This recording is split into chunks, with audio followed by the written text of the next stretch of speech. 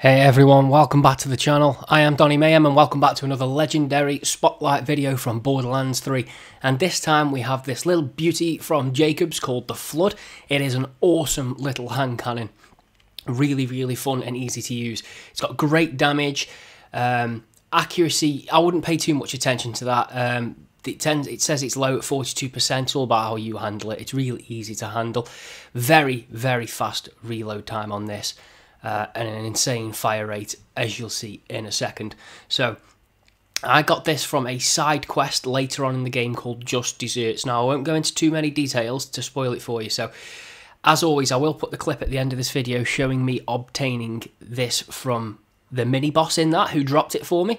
Obviously I'm not sure because I've only found it the once whether he drops it every time or whether I just got lucky. Chances are I just got lucky, but there you go. After I show you a bit of gameplay footage of this gun, if you don't want to see any details of that side mission, I suggest you turn off. Anyway, with that being said, let's show you a little bit of gameplay footage with this little beast.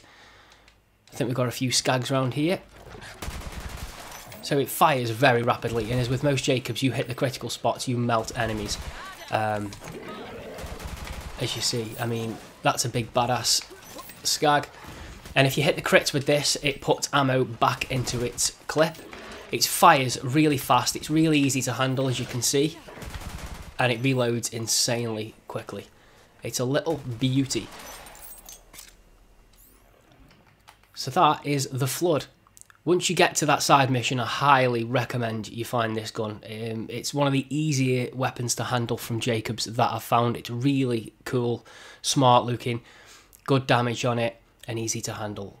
Okay, right, so as I said, up next I'll show you the footage of me obtaining the weapon. If you don't want to see it, switch off now. But thank you for watching. Hit that like, hit that subscribe for more Borderlands 3 and gaming content, and I'll catch you next time.